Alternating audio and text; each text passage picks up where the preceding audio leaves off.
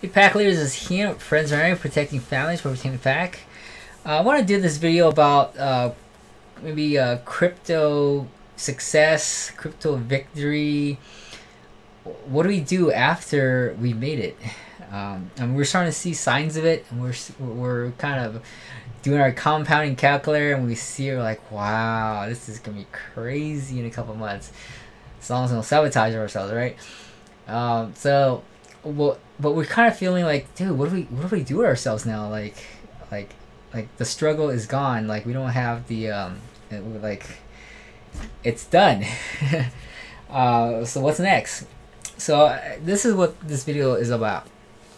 So I do kind of want to maybe talk about cash flow, maybe the basics of that, because I know that once it grows to a amount that's so big, like you don't want to be throwing $1 million orders onto the trade, right?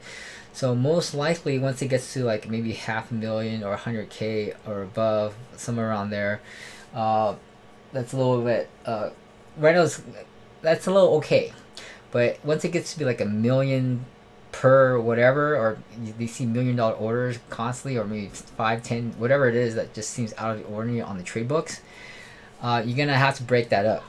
So if it gets to that point, is then you're gonna have to start either shifting that and taking it to your cold wallet, and then spinning up more bots to that, and then just kind of like diluting it and just spreading that out so that you have multiple bots kind of just going out. And if it gets to that cap again, spread it out into more.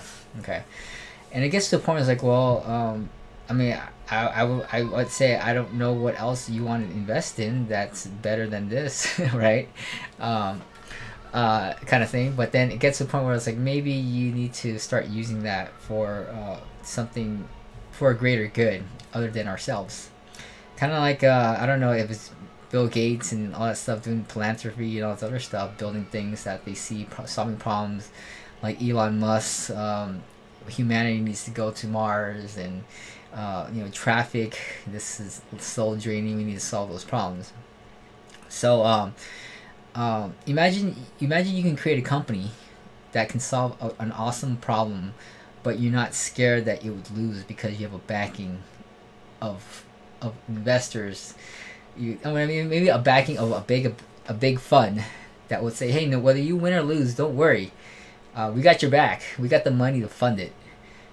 Imagine how confident you would be in building a successful company that would win. Your decisions aren't tainted by whether you can make the next payment, whether you can sleep on a couch if this loses or not. You kind of know that that it will succeed no matter what troubles and how much time it takes for you to get there. If you want to fly to Mars, you will fly to Mars no matter what it takes and no matter how much it costs. Okay, kind of thing. All right, so now it's just limited to your imagination. Maybe you don't have that, maybe you don't have a family, maybe you just want to go on vacation, or maybe you got to do what you got to do.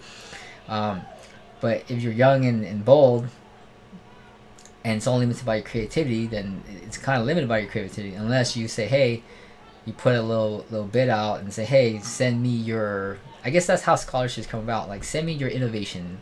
You could be a Shark Tank, right? Where I'm just limited by ideas now. I got, you know, you got all the money in the world, like those billionaires, right? And you're like, I just need some ideas.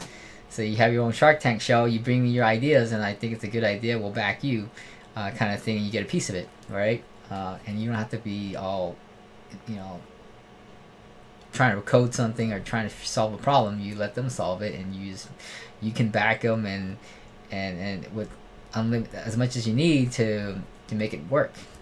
All right. So, but yeah, another thing would be, you know, a team will make and break you. So if you want to start some company, you need to go find out the innovation of people, the smarts, the highest top of the, you know, notch people, and recruit them as your team. Okay, and I think that's what Elon does. He with his artificial intelligence for the car, like he needed some kind of machine, that, not just regular CPU, that can crunch AI and kind of self-drive the car. And he found the best of the best to create that hardware that would solve AI for visual, you know, driving kind of thing. and he done it. And so now it's just a matter of who has the best team, who can assemble the best team will win the next game. Okay. And I know that some people, you know, all they really wanted to just get out of their 9 to 5, and then once that's achieved, you're like, you know, what do I do now? And it is, yeah, the struggle is real. Okay. Sometimes I do feel that. Sometimes I you know, maybe it's, you know, depending on your phase of life where you have kids and family, maybe it's just time to just maybe calm down and just spend time with the kids, because they're growing up so fast, and that's kind of what I started with, was so that you can be there for your children, for your wife, take them on date nights, and, you know, no money fights kind of thing. And I what I do find myself is that I still kind of do things for myself, being selfish, you know. So you have to kind of look beyond being selfish. That I'm just like, okay, well, what's my next idea? What's my next idea? But that's all me. And then pretty soon I'm like, dude, my daughter's now 8 and turning 18 in 10 years, right? That's gonna go by fast, and maybe it's time just to, you know, even though I talked about the business and the innovation and looking beyond, but sometimes the most important people that matter, that you need to be a part of, is in your family. And then once they're all gone and they're like good, then start to create the awesome ideas later, because you've already done that part, that phase of your life, and you can then look beyond and serve other people out there, going to Mars or the next driving car or whatever, right? And because that's going to take time, a lot of time, a lot of money, a lot of resources, and all that other stuff. Okay. And where do you get all these ideas? Read books. You're going to have to watch YouTube, learn from others, take some new classes. And I think that's probably it too, is I would probably invest in more courses to learn things that I want to do. Maybe I'll take some more scuba diving classes. I'll take some shooting classes. You know, kind of include my draw, or maybe do some more AR stuff, maybe some sniper, whatever. That sounds kind of cool. I want to learn how to do that, long range ballistics. Maybe build a railgun. I don't know. That might be cool too. And then maybe start a defense company with some cool 3D printed whatever kind of thing. So those are some of the ideas I have in my mind. But I do, before I do all those, I need to make sure that I focus on my children, and that I instill the values and kind of be there for them as they're growing up, because I know that that was so important for me. Because my dad wasn't there, and I had to learn things on my own, and I know that I will feel, even though I say that right now, but I know that when I'm trying to teach my kids, they're like, I don't need you there, I can do it all by myself, whatever, right? You're like, come on, kid, you know, kind of give them a backhand kind of thing, right? And I think I would probably do the same too, you know, as a kid with my dad, like, oh, I handle it, I got this, dad, and you just gotta have to give your kid, you know, grace, and know what they're you know, going through. They're just going through this phase of trying to be independent and self-sufficient themselves and not need anybody, but you're like, it's like, dude, I'm here for you, don't be foolish, kind of thing, right? So but then, you know, let them make the mistake. I like, they offered help, you don't want it, okay, whatever, you know. And you know, but just encourage that, you know, just share new things with them, new experiences. And I wouldn't mind taking them to, like, you know, the karate class, being, you know, the whole family going, and, you know, scuba classes, maybe some archery classes together, and, you know, just learn things as a family, and just kind of instilling and just let them try new things. And so I'd rather buy education. I'd rather buy courses, education, and do it together as a family, and fun, memorable activities, and be part of that, even though we can then afford to.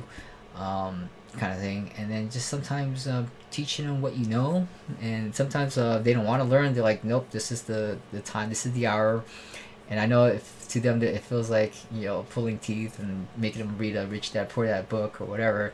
You're like, you know, but the thing is that, you know that it's good for them, and they know that it's good for them someday, but not right now. While they're, you know, they're not interested in it. But they will probably thank us later, and I wish I had that influence. But, you know, there's always YouTube. But, you know, sometimes, you know, it's just training the mindset to know where to look, to find information, and not just the conventional school system, K through whatever kind of thing. Okay, and if anything, buy some assets, maybe some multifamily, you know, rather than a college degree. You know, buy them an asset where they can make money. And I know there's this thing where legacy, where they call it shirt sleeves to shirt sleeves in 3 generations, where you start off poor. The second generation, you work, first generation you work hard, you start off poor, and then you kind of made it. Second generation, like, oh cool, I got all this money, and they're like, don't know how to use it, and they're just kind of spoiling. They were kind of spoiled or whatever. Or no, we don't spoil them that much because they're our kids, so we train them, right? And then the kids after that, the third generation, they're spoiled, and then they squander everything, and then all of that just goes away, and all that's for naught. So, and then they go back to short sleeves again, kind of thing. They go back to being poor because they didn't realize the essence of hard work and all this other stuff. So, what's more important is that we also train a legacy. Recording some kind of video system that we can pass down from generation to generation, and maybe a system where, kind of like I think the there was a lesson, Rockefeller versus the what's the one that has owned the banks? I forgot the name. Whatever. Anyways, but they would meet once a year and say, you can borrow as much money as you want, but you have to pay it back. And I think they use the life insurance money, whatever, but then you can invest in anything you want. So that it's like, we'll back you, okay? But you have to pay it back, and you have to meet once a year as the whole family and talk about ideas and creative stuff, and see what ideas you want to do, and then kind of like get together, create ideas, and then we'll kind of help each other and back out. But it's just more like motivating them to meet together as a family and kind of the bond of family, but also motivating each other to go create something and build something, kind of thing. All right, not just squander it on booze and women, kind of thing. Okay. Yeah. So I think I'll probably have to do something similar to that too. I think I know it's very hard. There's a book called Legacy. I think I read it already, where you have to write it down, but someone has to kind of, in a sense, distribute it properly and train them properly and maybe certify them properly. It's gonna be hard because it's once it's family, they're like, I don't care, Dad, I want to do whatever I want, whatever, and it's hard to kind of lead a horse to water. You can't make them drink, kind of thing, right? And sometimes you just gotta let them learn, and we're all here temporary, right? And so we're gonna enjoy the best that we can, and then whatever's left over, it's up to the kids, and hopefully we told them, we taught them Christ and who God is, and to love the Lord, to have a heart to give and serve, and share the gospel, which is also important too, because I think I need to lead that. I think so. It's something along the line where we can help people, but don't forget to share the gospel, because all this stuff in this world is temporary. We're gonna be here as a temporary sense, which is a vapor in this span of time of millennia and billions of trillions of years, right? We're just here for a small vapor of time, and but our soul is the eternal, right? So if we do know Jesus Christ as the Lord and Savior, who saved us from our sins for eternal life to serve and worship Him, we will be with the Lord, right? Rather than in condemnation and in hell, kind of thing. And of course, I get it. I used to be there as an unbeliever, and my reluctance. I didn't murder anyone, so I'm good. But there's more to that, and what finally came down was like, I'm asking you to then, it'll get you nowhere if you refuse to learn. Just like our kid doesn't want to learn what I want to teach him about crypto, and bridge that for that, like, oh, I got this, that, but come on, don't be foolish, right? In a sense. So just to be able to wait to open up. Yes. I'm doing a video. Come back later. Open up your heart and see what it has to offer. Okay, guys. All right. Well, I better go. Talk to you then. And if you have any questions, post in the comments below. Any questions of what? And I kind of thought of maybe in a few months when we've all kind of made it to maybe have everyone get together as events and kind of talk about dreams and how we can go to the like the next thing, right? The next what's next? Also cash flow. One last thing, I guess. Make sure you always cash out. Move to fiat, move to whatever, but make sure that whatever you make every single day, that you kind of pull those out and kind of budget it. Call it jar system. You know how like every month you get money, right, from your paycheck. You put 10% in, you know, your long-term savings and spending, 10% in, you know, investments, whatever investment, just put in cash, and then 10% into food, 10% into your, you know, education, and then 10% to you know, operating account, whatever. As long as you manage those buckets, when you need them later, if Bitcoin crashes down to zero, you at least have that fiat sitting there. It's all good, right? But if you don't, and it goes the other way, you know, now you're screwed, right?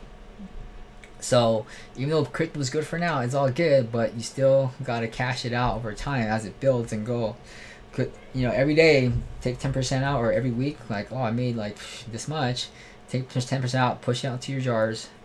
All right, push it out to your jars, and guess what? If crypto comes back down, boom, you can get those jars and put it back into crypto, and then buy it when it's low, right? Rather than writing it up, writing it down, and you have nothing to show for it if, you know, regulation comes or the internet shut down or who knows what happens. And you know, silver, gold, whatever, real estate, cash flow, multifamily, businesses, buy land, buy you know, homestead, buy a farm, agriculture, cattle, buy a cow, buy chickens, you know, right? Okay, because then you start to diversify because you can, okay, and then buy education and whatever, right? And then make a difference in this world, and make a difference for, you know, your existence, and if you have family, make a difference in your kids. And don't forget, your spouse is priority number one, because if you focus too much on your kids and your marriage doesn't work, it's all for naught, right? It just splits it down the middle, and now you get half the kid time, whatever. So priority number one is that you're good with your spouse, that you take them out on dates, and you date your wife or your husband, whatever. You guys are constantly, you know, as one flesh, as the Bible says, as Christ loved the church and died for, as Christ loved the church and died for our sins. In the house, I'm butchering it. Anyways, it's there, right? You sacrifice and you make sure that you decide together as one flesh, and that you're good as with your spouse, and then the kids come second. Okay, it's not kids first and spouse first, then kids, and then you always stay as a family, because what good is a family when, and no amount of success means anything if you're not good with your spouse, right? That you failed still, even though all these business people who made tons of money, but then they had, you know, and like Bezos, right? And you know, you have a broken marriage, right? That's not the reason why you want to be successful. You want to be successful in your marriage and family, and then have the means to make those memories and make that possible, and be there for your kids. All right. Okay. Thanks for listening to my rant. We'll talk to you then.